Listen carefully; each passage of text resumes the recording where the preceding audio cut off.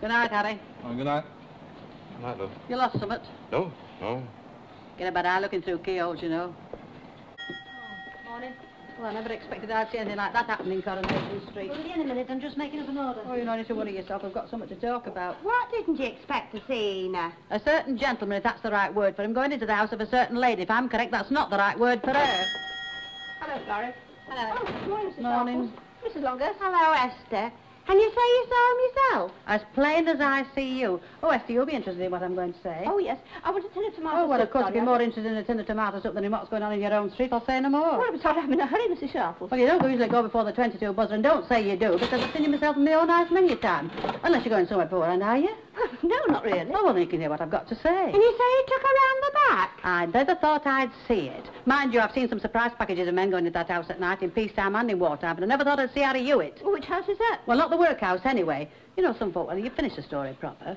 Doing all right. You told us Harry went into a house. It's taken me 10 minutes to do that. It went Elsie Tanner's. Well, what about it? Well, it was chucking out time, that's what about it. They went out of the Rover together. Well, that proves nothing. Well, two people leave the Rover at chucking out time, and then they're seen looking through a letterbox, looking to see whether they're Denison in the house. It might prove out to you, but to me it's as clear as a book. Aye, and taking her round the back and all. There's your soup, love. Oh, time, love. Ta-ra. Goodbye, Mrs. Sharples. Oh, are you going tonight? Where?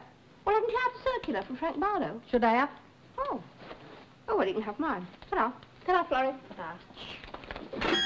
She's not very interested in how the other half lives, is she? Did I tell you that? Harry Hewitt and Elsie... Hey, have you seen this? What is it? It's a meeting about demolition. Oh, yes, I've got one. Well, I didn't. Didn't you? No, and I should like to know why. I've lived in Coronation Street as long as most, and if there's a meeting about out, I should have been told about it. Well, perhaps I didn't think it was fair to ask you, with you only being the caretaker and the rest of us residents.